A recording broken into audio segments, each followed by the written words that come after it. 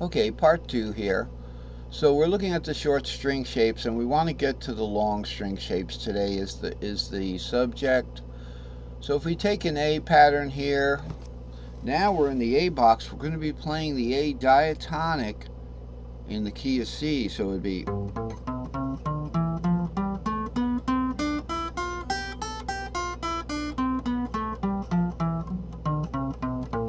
my fingers are doing a little better today. If we move the pattern up, we get its fourth, but we're going to play only the pentatonic there.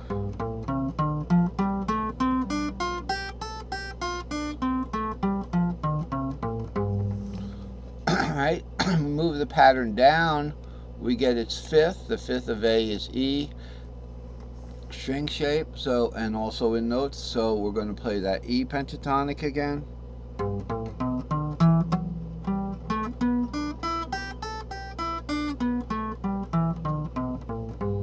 Okay, same thing works for G. We start in the G box now with the G diatonic.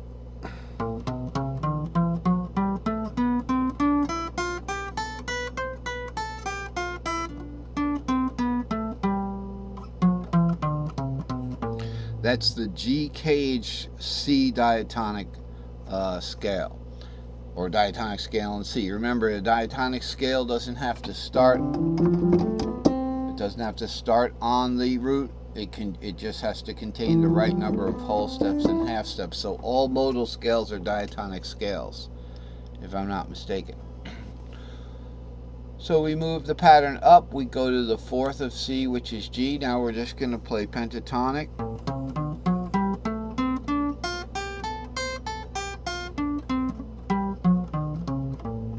Okay, and we go to the fifth of G is D. We move the pattern down.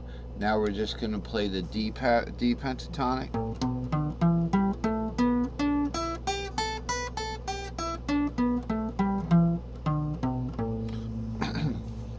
Last but not, actually we have the E pattern too.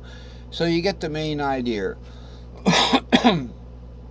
But we want to work on the long patterns, so you can see how this works. Okay.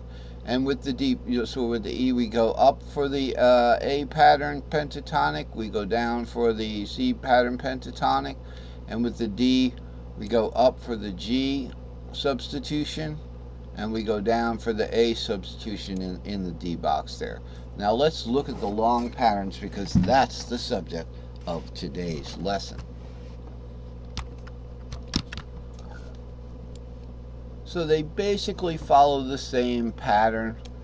If I have caged here, it's just for reference. You can see, but the this C is right here on the left of the root pattern. Now we have the long patterns. We know what our long patterns are. Okay, here's the long patterns.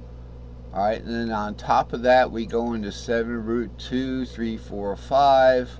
And going into the bottom, we go in at 2, 3, 4. So we've got the G at 6, 7 root, then the D at 2, 3, 4 going into the long patterns. But here's our long pattern. Okay, 5, 6, 7, root 2, 3, 4, 5, 6. Additionally, we can see that this is the way the long pattern works when we have the entire S4E going into the long pattern, S3AXL going into the S4E. Okay, we got E, 4 strings, E to C, fifth of E is C, remember? It's not B, it's C because of string shapes. Okay, and then C goes to G, G goes to D. This is your S4E right here. Then going into the S3AXL right here that I just showed you. This is a pentatonic drawing, so it looks a little like it's got some teeth missing. And we go from A shape to A shape in the next cage, A string shape in the next cage. Remember, every cage has all 5 string shapes, and one of them doubled, the bottom string. So that's how it stacks up like that. And if we look at a long pattern here, okay, we have our long pattern right here, the S3AXL, and below it we have an S4E right here. There's our S4E, you know, ECGD, ECGD, and then on top of it we have another S4E, and then on top of that we have an S3AXL if we had what would look more like a xylophone or some, not a xylophone, a harp or something, just a whole lot of strings, you know. Okay, so here's our bottom string right here. Alright. When we're looking at, the easiest one to start with might be, maybe if we start at the bottom of an S3AXL, which would be starting from, I guess, we have a G shape down here. So we're actually going to start on the bottom because we didn't get to G on the short patterns anyway. Here's 2D long. Why is it 2D long? Because there's 2 here and it's in part of the D shape, so we just call it 2D long. That particular string right there is 2D long. Big deal. Yeah, it's just a name. If we're looking at 2, 3, and 4. Okay, so we're practically in the short patterns, but guess what? Okay, if we go to its 4th, we get to a G shape. We saw that in the short patterns, but we go to its 5th. Now we're going to go to an A shape, but we want to go into the long pattern because we know the fret nut's right here. So believe it or not, we know the fret nut's right there, you see. And we got to have a fret nut here. Alright, so we're kind of zeroing in on it. Okay. I just want to make that fret nut straight. So if we start right here, we know here's our fret nut.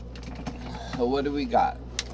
If we have the capo here, we want the, let's say we want to look at the E, so it'd be 2, 3, 4, and then 5, 6 to the B.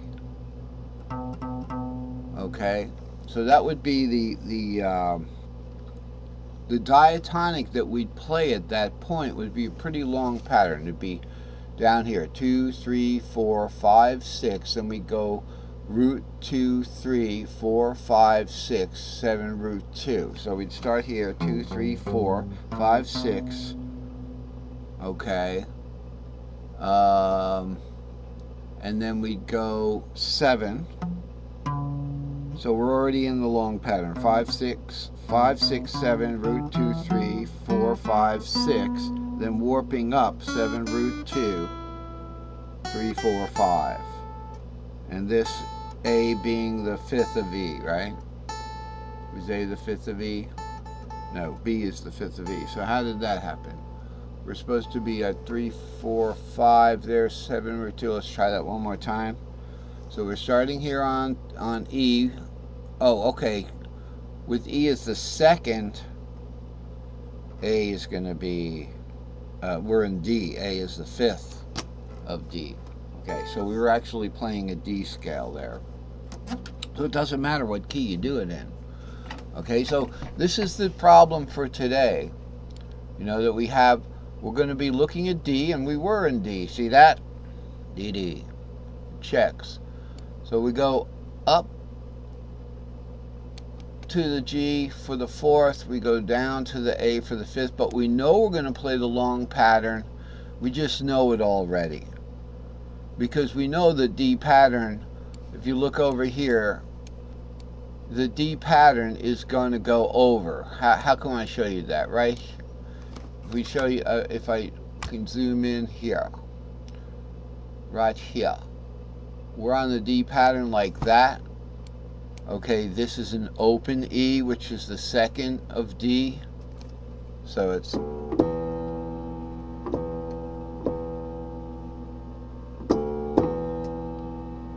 alright. So we would be needing to go over to this 7 on the 3rd string. Can't do it. We know we're playing a long pattern.